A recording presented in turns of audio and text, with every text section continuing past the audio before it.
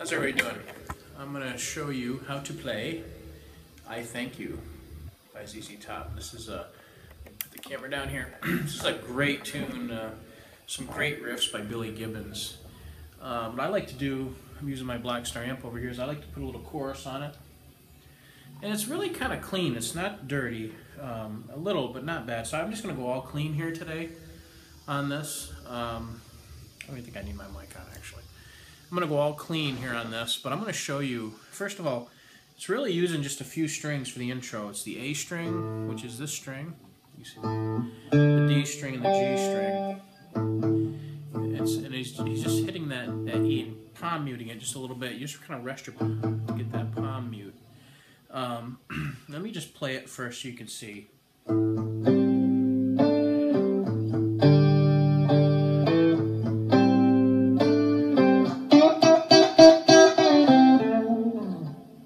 That's pretty much the intro.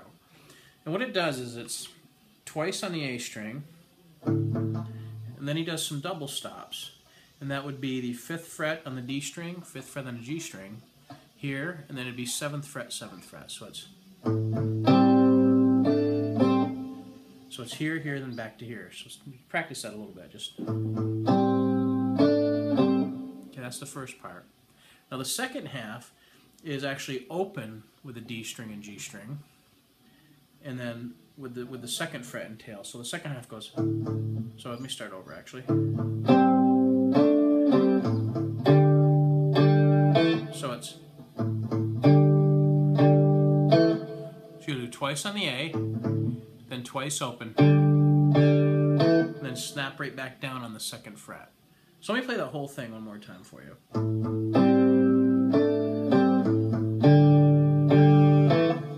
Really it. I'll do it one more time.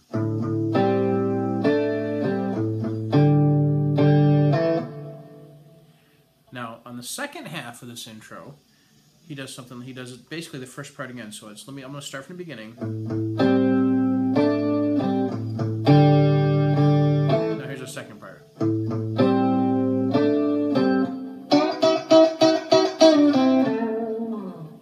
Okay. So you're basically going to do the, just like before, and then what he does, he double stop, and a kind of a weird bend here on the G and B. And I can kind of pull it off with one finger, but so I've seen some guys do it and have to use 2 there, but I can pull it off with one finger. So let me play that one more time, then I'll go through where the notes are.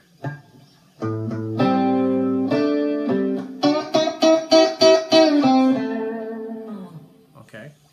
So again, it's the 7th fret, the G string and B string, okay? And then back to the 5th fret on the G. So, sorry about that. Now you can't just, I mean, you gotta bend it and feel where it stops, you know what I mean? And you gotta even feel the difference between the 2 strings. You can see how you can make it sound weird or not good, like, or you can bend too far. You can go too far with it too. You have to kind of, it comes natural after you've played it a few times, you know, and how to do that, and how to get the spacing and the feel of it right. So let me run through it one more time from the start.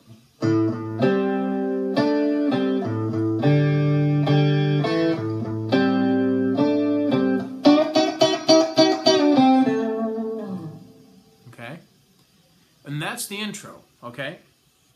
Now for the lyrics are very similar.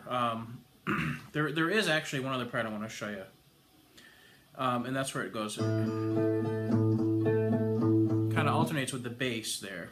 That's basically just an octave on the A string. So that's the 7th fret on the D string. So after the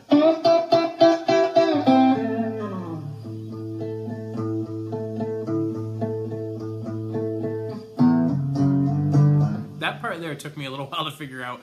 It's easy, they're just kind of bar chords, but it's the whole timing of it. You know what I mean? It's like, you know, is it on, off? It's like a stutter type thing. I look at it in sections of 3, like 3 hammer-ons. That's a hammer-on actually in 2 slides.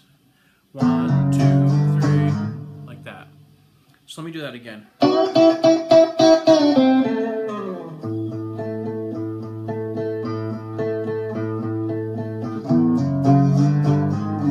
Okay, and basically what that is, when it's doing it's the A string, which is this string here, the 5th string, and then the 7th fret here. Then it's basically open E, hammer right down on that F sharp chord, then slide up to G, then slide up to G sharp, and then kind of slide off. So.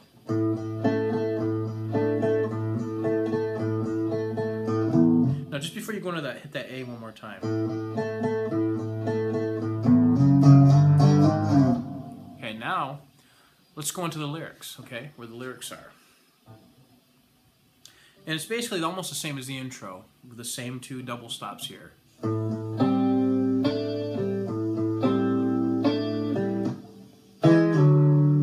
Okay, so it's, I can't sing it and play it at the same time. You have to hold it like you did, but you did, but you did, and I thank you. Okay, so it's, you see what I did there? It's basically just on that A string again, a lot of that A string action going on. Like that, right? And then what this is if you could picture this, it's basically like, you know, basically that chord. If we had the capo on, it'd be that kind of that chord there, right? In a C shape. Basically E back to D. Okay. What this is the 7th fret with your ring finger, or with your middle finger rather. 6th fret with your index on the D string. Playing those together, and then you're sliding that back to the 5th fret. So you're going back actually E to D. Okay. So let me play that part kind of its entirety here. You didn't have to love me like you did, but you did, but you did, and I thank you. And then it goes, does the same thing again, and I thank you. Then it just does this longer after the 2nd verse. You didn't have to hold it like you did, like you did, like you did, and I thank you. Cry and shame, but I can't sing it and play the same. Sorry. You make me feel like I never felt. Then it goes to an E. It's actually a 7th at it. Or a 9th. Is that a 9th? I think it's a 9th. Okay, so that's basically it.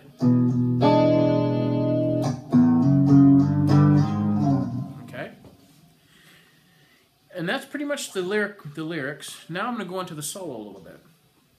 This is actually one of my favorite solos by Billy Gibbons, and it's honestly one of the easiest ones really of his. But it still uses that same funky double stop.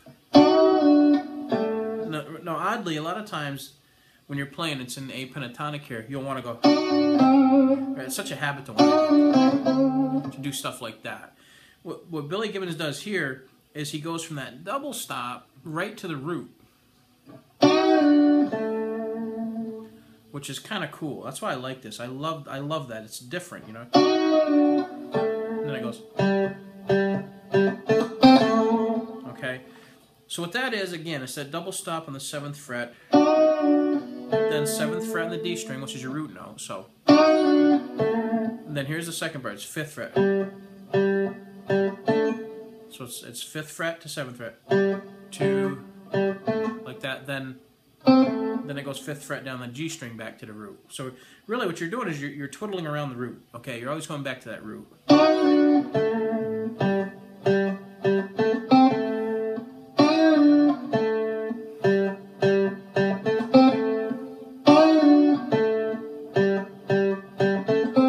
Okay, he does it 3 times.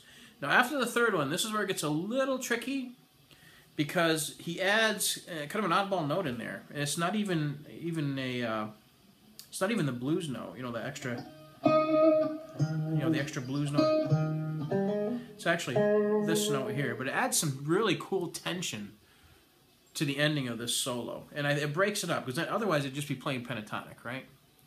Minor pentatonic. So here's what it is. And I'm just going to pretend this is the last time you do it. Whoops. And then he quickly goes. So you hear that little... So it's...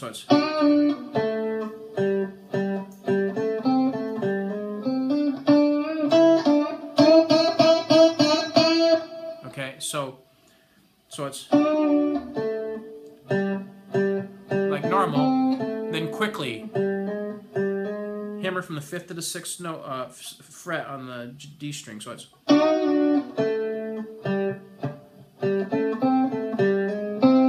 then it's another hammer there on the next string down on the G string. Then just go ahead and grab the old Chuck Berry stuff. What I'm doing there is it's a G string, the B string, and what I'm doing is I am bending and just kind of play them at the same time. So it goes like this.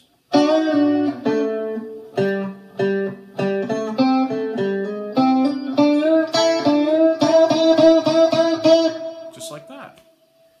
And that's pretty much the song, other than the ending. And it's pretty much the same chords, you know.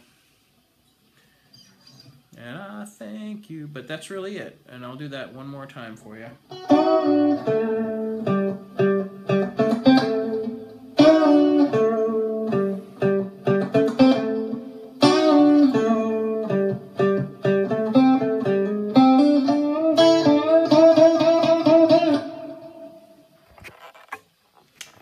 And that's really it to play I Thank You by ZZ Top. And if you have any questions, go ahead and put them down in the thread down there. Or if there's a little different way you might do something too, hey, I mean, this is just kind of the way that I kind of play it, what it sounds to me like. And I've seen others, and they play it pretty much the same way. But if you have anything different, any comments, feel free to add them. Until next time, thanks.